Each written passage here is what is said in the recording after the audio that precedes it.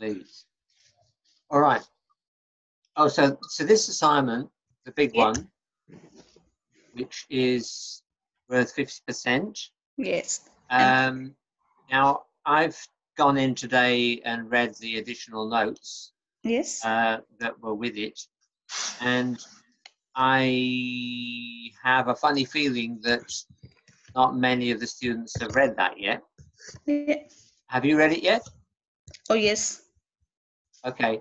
Now, the implication of that is that you're actually going to, first of all, put up ideas on Moodle for what sort of policy to develop, and then you have a conversation with me about whether it's a suitable one and in the particular context, and then we have more contacts on Moodle about what research design you're going to do and whether you'll be able to analyze it and so on. So reading those notes, it would probably mean you'd need about a month at least to get it all sorted out. But the reality is you've got about 10 days. Yes. Not even 10 days. Yeah, so that's a bit of a shame. Yeah. So nobody has asked me anything until you did this week. So yeah, so basically let's do what we can in the time that we've got. Yeah. Now,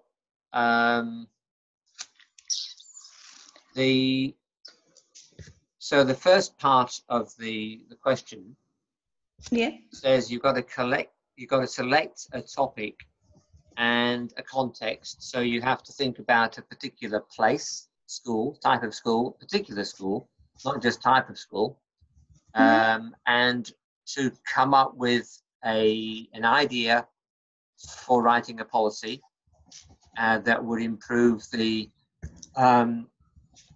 student learning and the teacher's ability to teach. And everyone would be really happy that this policy had been introduced if it was. So you've got to come up with something that is going to improve learning and teaching.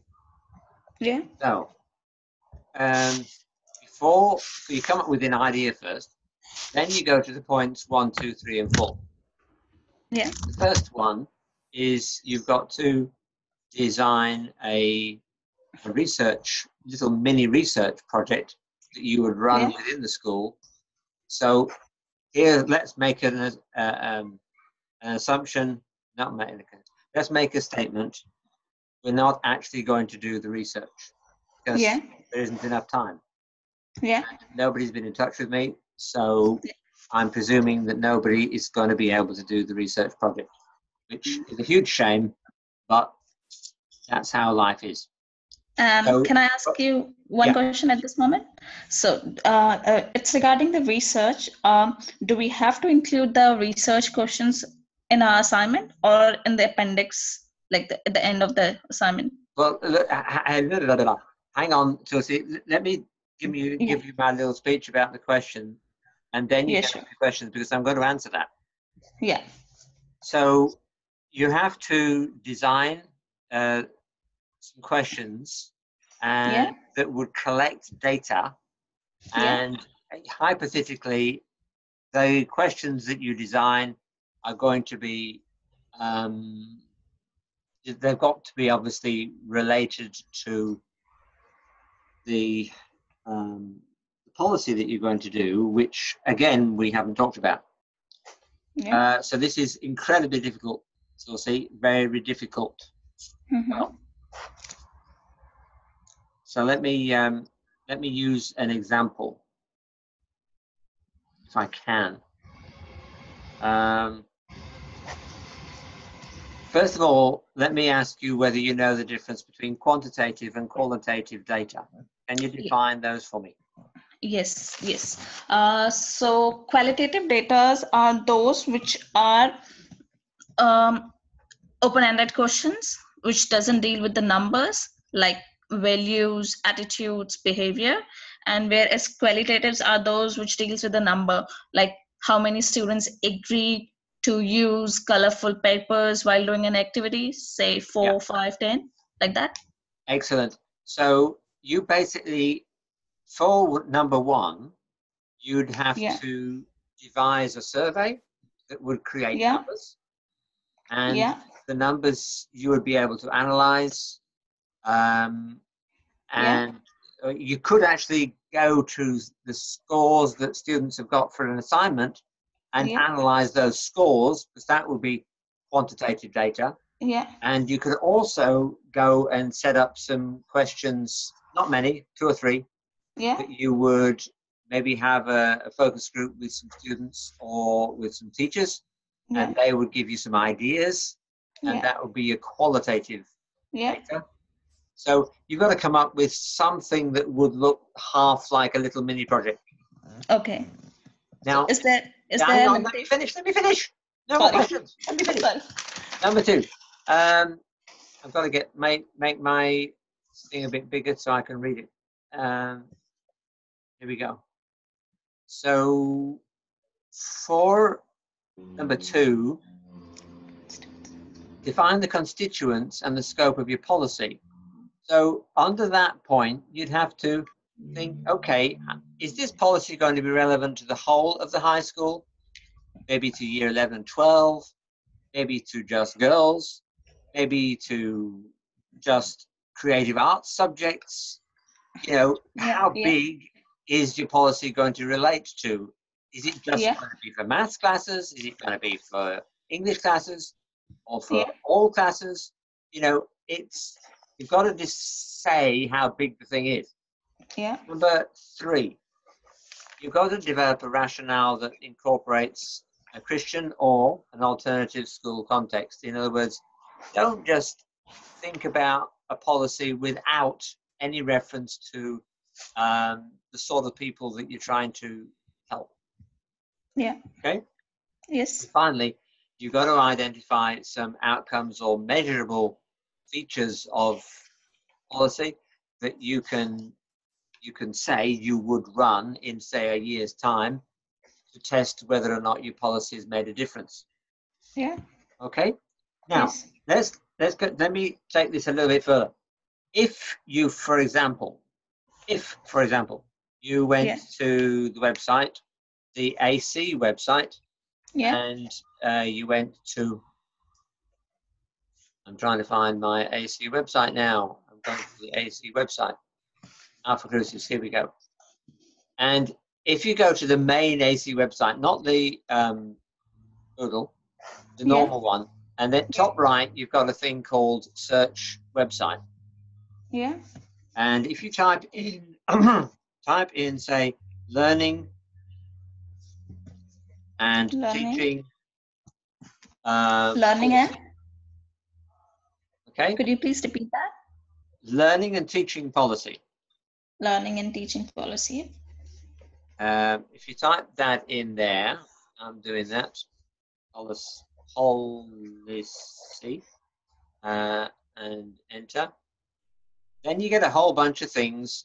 For example, the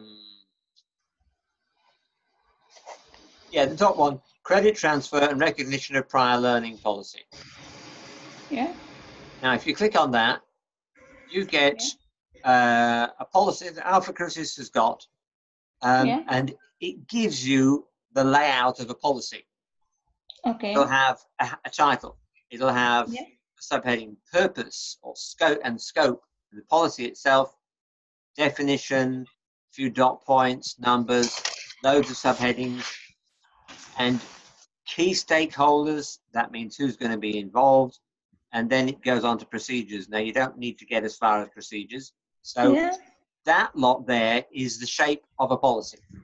And then there's a box on the right that says fact box, policy owner, policy category, policy status, blah, blah, blah. When was it last amended?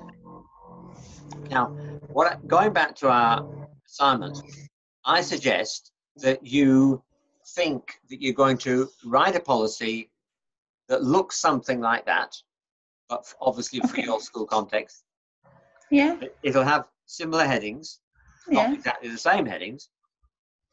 And that then it sits as your policy. Now, underneath that, you've got the notes 1, 2, 3, and 4. So you're going to have a section on your research design, a section on the scope, a section on the rationale, a section on how you're going to measure its effectiveness. Yeah. And the whole thing should be no more than 3,000 words. Okay. So to answer your original question, no, don't bother about appendices or all that sort of stuff. Just the whole thing should be about 3,000 words. Okay. Yeah. So I think that it's doable. Most crucial thing is to get a good idea for a policy in a particular context that you can say to me. So I'm going to shut up in a minute and you're going to give me some ideas that you might think might work. Now, I've already had a chat with Tulsi, not Tulsi, you're Tulsi, sorry. I've just had a chat with Kalichi, and he couldn't be here tonight, but he's going to watch the video.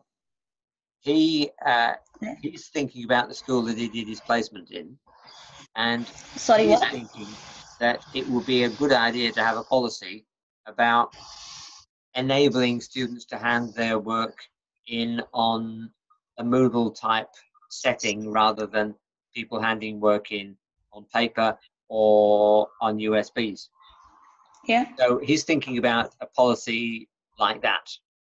Okay. Now, we'll have to have some conversation about whether that's going to work, but that's where he's going.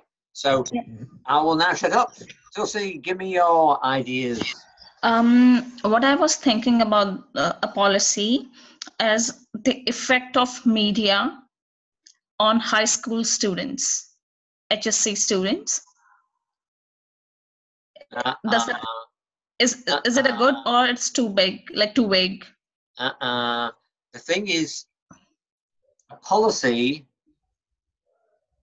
is a set of ideas that are going to change people's behaviors. It's not a study. What you've just described is, if you like, a research project. A policy is something that is designed to change behavior. Behavior, yeah. So, try me again. What did you just say? Earlier I said effect of media, but it can be like use of media to enhance the learning of HSC students? Can it be like this? Yeah, and now we're getting a bit closer. So a policy about the use of media to enhance. No, the use is too vague. A policy about policy for is obviously going to, it's going to have an action involved. Okay. Policy for now,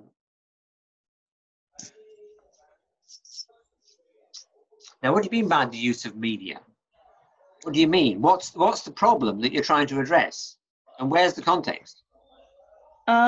So it's regarding when students are in HSC, they are going to be in the outer world, and media is a very close link between the school education and the outer world, which links studies, career, lives, and everything. Well, no, it's not. You're not hitting it yet. Maybe think about a context. What context are you talking about? A particular school.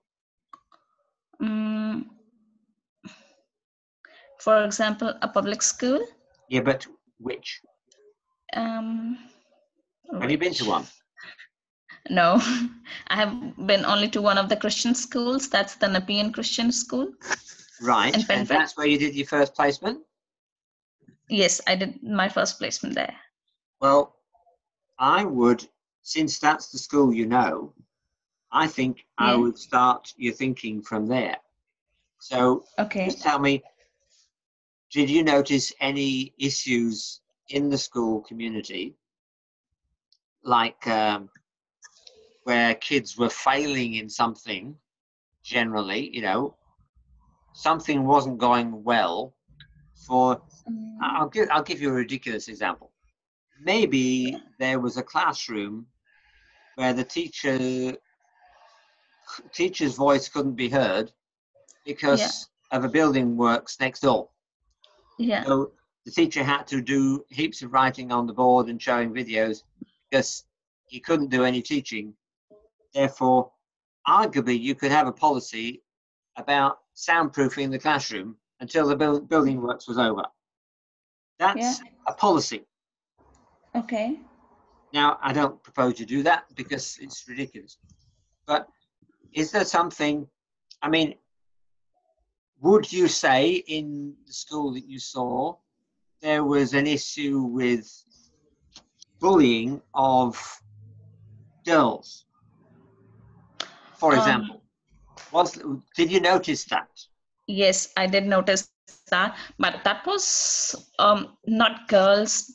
There were specifically two girls who were traveling in bus every day, and they were from African background, I Yeah. assume, and there was a certain neglect from other students who were traveling in the bus. They were not talking to those girls, like those two girls were sisters, so they used to be in each other's company only, and the rest of the students tend to ignore them or not behave with them in Okay. an appropriate manner.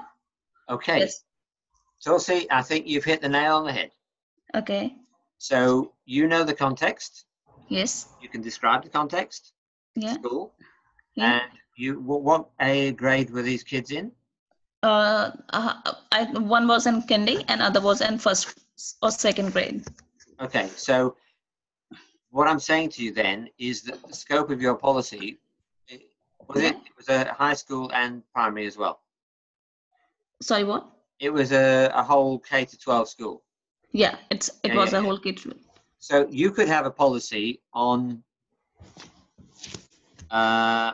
something, I can't give you the exact words, but something around cultural integration. Cultural Cultural integration integration. Or, of yeah, that's it, just cultural integration. on cultural integration of student outside school. No. No policy. Within the school community, how Okay. the policy, a policy for improving For improving cultural acceptance. cultural acceptance. Acceptance. Now, I'm not saying that's the best Yeah. words for it. You could probably come up with a better phrase, but something around Okay. that area, and it would be whole school, Okay. K to 12, Yeah. and you'd have to devise some questions and surveys to ascertain the scope of the problem. Yeah. I'm assuming because you happen to notice that those two girls would be much wider than that. Yeah. There would be one of the surveys would be to work out what the ethnic mix of the school was. Yeah. And come up with a proposal for improving that. Okay. That you could propose. Here's this ridiculous, silly example, but you could propose that every term, 4 times a year, the school will put on a food fair, and every culture would be made responsible to provide a dish or dishes from their homeland. Okay. And the food would be brought in, created by parents for the kids, brought into the school and sold at a small amount of money, but all the money would go to supporting refugees in Australia, maybe in detention in some detention centres or whatever. That could be a policy, right? And how would you measure it? Well, you could have a survey that you've done to ascertain the nature of the problem, but then you run the survey again in a year's time, and you measure, for example, have the number of incidents or issues decreased. Does this make any sense to you, Tulsi? Yeah. Excellent. Yeah. Well, Yes, I think you're off the starting blocks. I think you, with that in the PN school, what I recommend you do is you go to EBSCO Host and you do some research on multicultural policies in schools. Yep. And see what you find. Yeah. And that will give you some ideas. Yes. Maybe I would really suggest that you get hold of your friendship group and you say, look, I've got this crazy assignment. I've got to do it now. I want you to sit down with me and brainstorm some questions. What questions could I ask for kids? What would be appropriate questions for primary school kids? What questions could I ask for high school kids? What questions should I ask for teachers? And you could get going that way. So rather than going to a school this week, I would get somebody together, get a group of friends together and brainstorm some questions. That's part one. Yeah. Okay? Yes. Excellent. Look, I'm going to shut up now and you're going to ask me anything else about this assignment, and then really I must go. Well, so far you have covered. Yes. The other thing, is there a limitation, like the number of questions we should include in our survey, like 10, 20, 50, or please. Doesn't matter? I would suggest 3 to 5. 3 to 5? Yes. No more. You'll be going nuts if you do more. Make it as small and as pointed as you possibly can. Don't make too much work for yourself. Sure.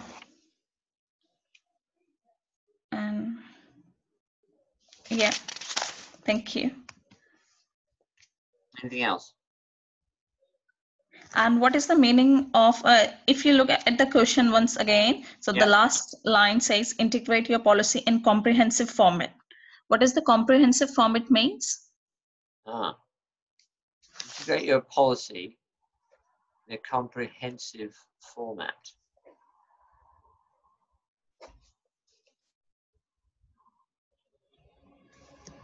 Well, I'm blowed. I don't know.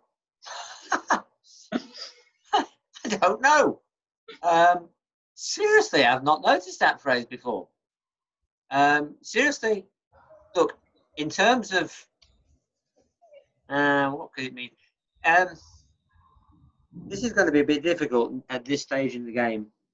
It could mean that, you know, where would this policy sit within other policies within the school? But you're not in a position to go into the school and go and do that, are you?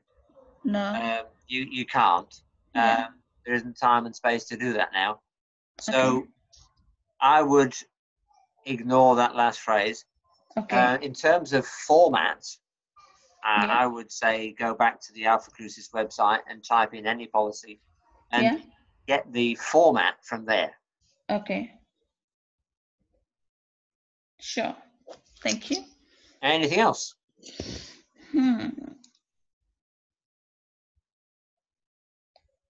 I should say that I'm, as I say, I'm away from this weekend to the next weekend. Really? I'm going down to Canberra and off to Aria Park. I want to ask you one question which is not related to this, but that's the forum. You know, that is due on 28th. Yeah. Hang on, let me finish. So what I'm saying is you've only got today and tomorrow to ask me questions about anything. Okay. Because I can't guarantee I'll get to any emails when I'm away. I'm visiting Katie McCullough in her school, and I'm visiting some teachers and a student in Okay. Canberra as well. Wow. So and then when I get back, you've got to hand it in that night. I get back on the 4th, and that's when this is due. Yes. So, sorry, now what were you saying? The question was regarding forum posting. Right. Which is on this Sunday. So you said you can add on to others' reflection as well. So I want to ask you, is it compulsory to reflect on others' reflection on the forum, or is it okay if we don't do that? No, that's fine. That's fine? Yes. Yes. Thank you. Look, seriously, there's not, if it was a very large class, it'd be a bit different. But it's not. It's only 3 of you. So I wouldn't worry yourself too much about that. Thank you. That's all. Okay. So you're all right then? Yes, thank you. Fantastic. Well, look, all the best. And as I say, everyone's got from tomorrow, Thursday and Friday. Yeah. And that's it. So if you've got any lingering questions, don't forget to put them on the news forum, because that's where I'll answer them, so everyone can get the answer. Okay? Sure. So, and make sure they're short. I don't want long questions. Yes. All right? Yeah. All right. See you then. See you, Tim. Thanks for your questions. Bye-bye.